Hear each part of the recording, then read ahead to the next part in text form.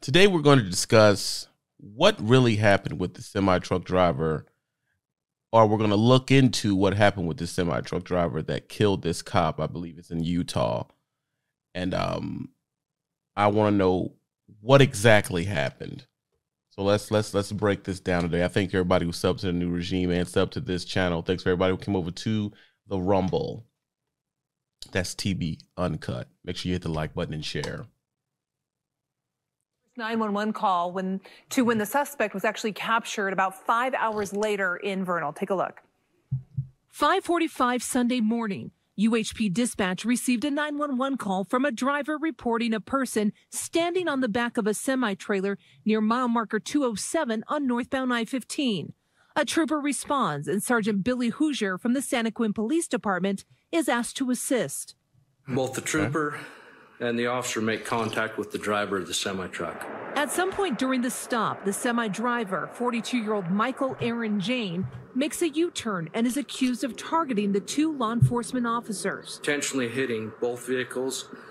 He also struck the Santaquin officer, causing fatal injuries. Lieutenant Corey Slaymaker says Jane took off running to a nearby convenience store where he stole another semi-truck.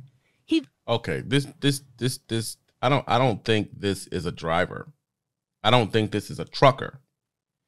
This dude's he's just on some vigilante, just some criminal type stuff. He's just stealing people's stuff. Like, I thought this was like a working driver that just snapped or something like that. But obviously that is not what this is. I think this dude is just, he's just straight up nuts. He's accused of then stealing a Ford pickup truck. An attempt to locate was broadcast statewide in an attempt to locate that vehicle. As that statewide alert is sent out, the Ford is located in Mount Pleasant, where Jane is accused of then stealing a third vehicle. Jeez. That vehicle was then located in Vernal around 11:19. Fled from troopers at an extremely high speeds and the vehicle crashed. The suspect was taken into custody and transported to a local area hospital. Lieutenant Corey Slaymaker says investigators are still, there's investigations still happening at each one of those locations where Jane stole and crashed one of those vehicles. At last check, he was still in custody in the hospital. Yeah, this dude is a he's just a a world-class F up and cop killer, and he's screwed. So he's not a trucker. I don't know what's going on with that. He must just be some. I mean, they did not specify because they said semi-truck driver. I thought that he was, a trucker, but it doesn't sound that way. At least they're not specifying who he worked for. They didn't say they called the company or anything like that. That lets me know that he was just stealing shit and trying to get away and hotboying and killed some people. So, screw that guy. He needs to go. He needs to be out of here.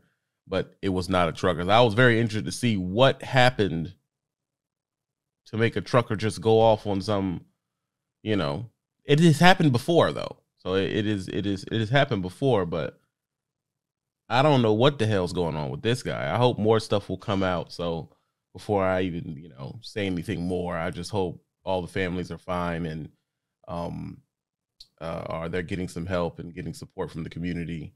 And that guy needs to go away. It's just that simple. Hello, Trucker Brown here. I'm so happy that you are here on Rumble TB Uncut. We are up to 350 followers. I appreciate every person that decided to come over and follow.